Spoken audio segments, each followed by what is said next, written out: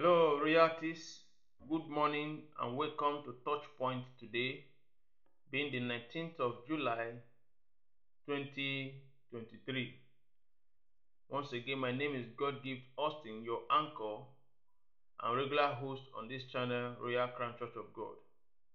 We pick the Bible, we pick topics, and try to see how they reflect our lives or affect us scripturally and the mind of God in those areas.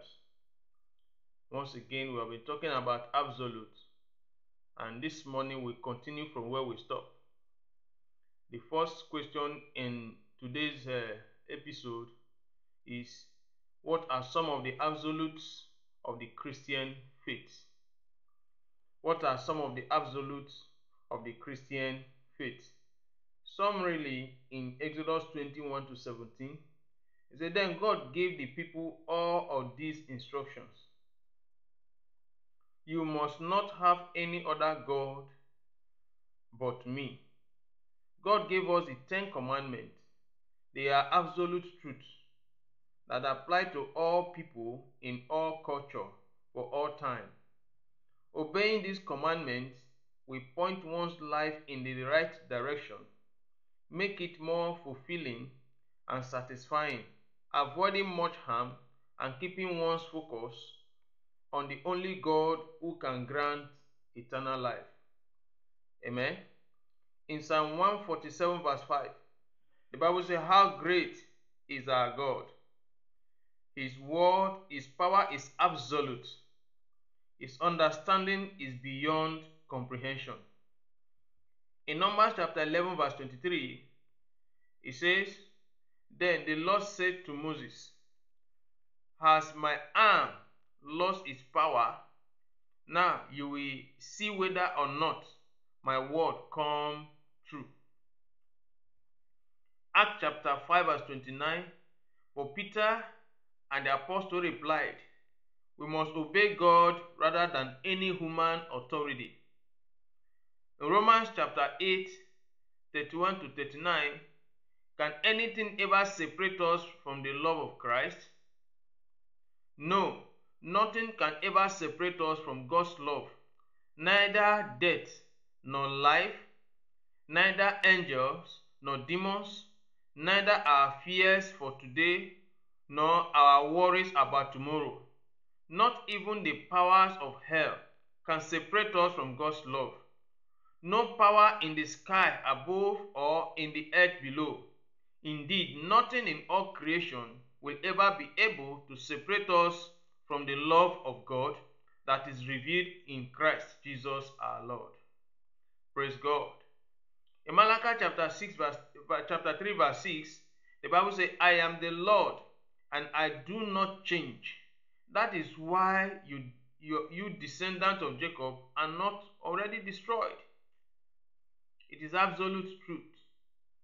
The reason that we are not destroyed is the fact that the Lord does not change. In Hebrews chapter 6, 17 to 18, God also bound himself with an oath, so that those who received the promise could be perfectly sure that he would never change his mind. So God has given both his promise and his oath. These two things are unchangeable because it is impossible for God to lie. Therefore, we who have fled to him for refuge can have great confidence as we hold to the hope that lies before us. Amen. In Hebrews 13 verse 8, the Bible says Jesus Christ is the same yesterday, today, and forever. It does not change. In Numbers 23 verse 19, God is not a man, so he does not lie. He is not human, so he does not change his mind. Has he ever spoken and failed to act? Has he ever promised and not carried it through? That is God for you. His words are yea and they are amen. I also read 1 Chronicles 16 verse 34. Give thanks to the Lord, for he is good. His faithful love endures forever. Amen. In James 1 verse 17, whatever is good and perfect is a gift from God to us. from God our Father, who created all the light in the heavens. He never changes or casts a shifting shadow. God's character is unchanging. He is consistently all-powerful, absolutely good, the originator of truth, all-wise, consistently faithful, and loves us unconditionally. Praise the Lord. That is powerful. In John 14 verse 6, Jesus told him, I am the way, the truth, and the life. No one can come to my Father except through me. In Acts 16 verse 31, they replied, believe in the Lord Jesus and you will be saved, along with everyone in your household. In Romans chapter 3 verse 22 and 30, we are made right with God by placing our faith in Jesus Christ. And this is true for everyone who believes, no matter who we are. There is only one God, and He makes people right with Himself only by faith, whether they are Jews or Gentiles. Amen.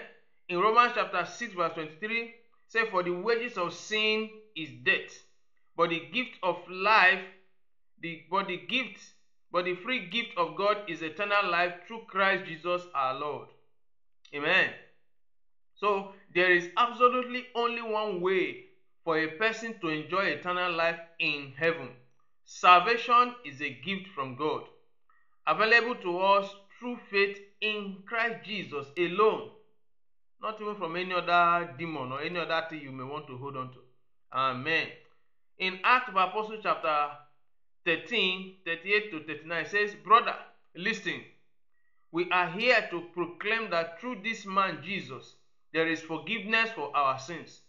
Everyone who believes in him is made right in God's sight, something the law of Moses could never do.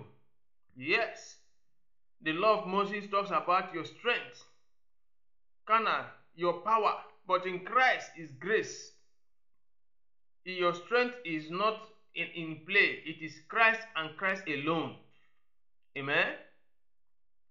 In 1 John 1 verse 9, but if we confess our sins to him, he is faithful and just to forgive us our sins and to cleanse us from all wickedness. In other words, God's forgiveness is what? Absolute. When he forgives you, it is forever. He never takes it back. And this is what I tell people.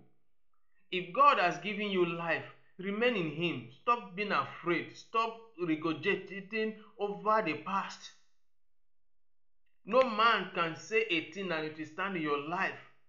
Whose report will you believe? The report of the Lord. If report of the Lord, why are you panicking? Why are you afraid that somebody once did this to you and this? No, they don't have power. They are powerless, especially when they are dead. Amen.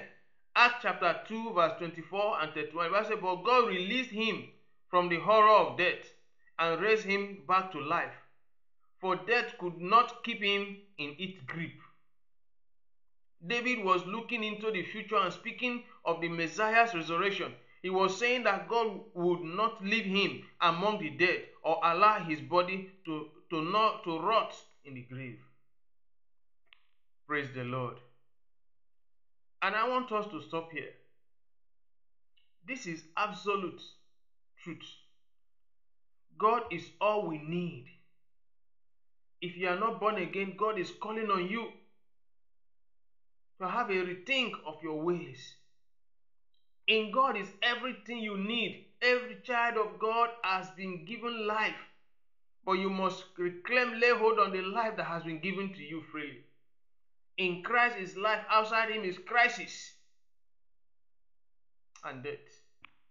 Would you want Christ to take hold of your life this morning and give it a meaning, so that tomorrow you will not just be existing, but you know you are living? Bow down your heads, let's pray. Say, Father, write my name in the book of life. Delete it from the book of death. I confess you as my Lord and personal Savior today, O Lord. Give me a new beginning. Give me a fresh life. I want to live like you and reign with you in eternity. Thank you because I'm born again. In Jesus' name we pray. Amen. God bless you.